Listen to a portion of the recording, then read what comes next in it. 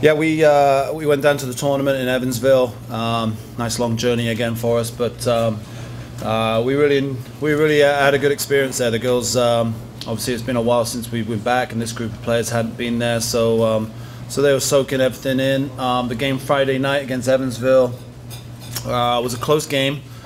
We started off conceding a goal very early, which is very unlike us, and obviously wasn't the ideal start to the game, but I actually thought we played pretty well. Definitely competed, definitely worked extremely hard, and I'm not sure we had any real clear-cut chances, but definitely had some half chances that obviously if we'd have scored, I think it might have been a different game. But we lost 1-0, and Evansville yesterday went on to win the championship on penalty kicks. They're a good team. They're tough to score against, and possess the ball very well. And like I said, I think we played maybe as close as good as we could. It just wasn't enough on Friday night. So obviously the season ended, and I just want to kind of take this time now just to say thank you to our seniors. We have a group of 6 seniors that have worked extremely hard over the 4 years and have really made an impact on the program.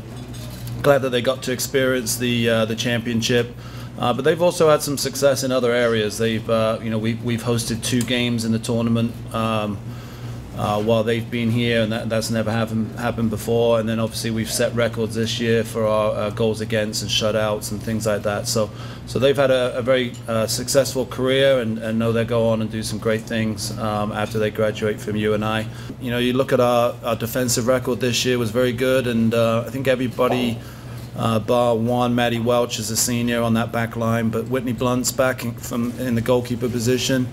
And then we had a couple of injuries in the back line that those girls have come back. So yeah, I think whenever you're talking about having a good base and a good defensive shape that I think this program has, then that's a good base for them to kind of really get back. And we talked after the game, it's like, we want this to be a regular thing where we're back in the semifinals and finals of the conference, not just one time every 4 years. It has to become a regular thing for the program, and that's going to be the goal for the girls going forward, there's no doubt.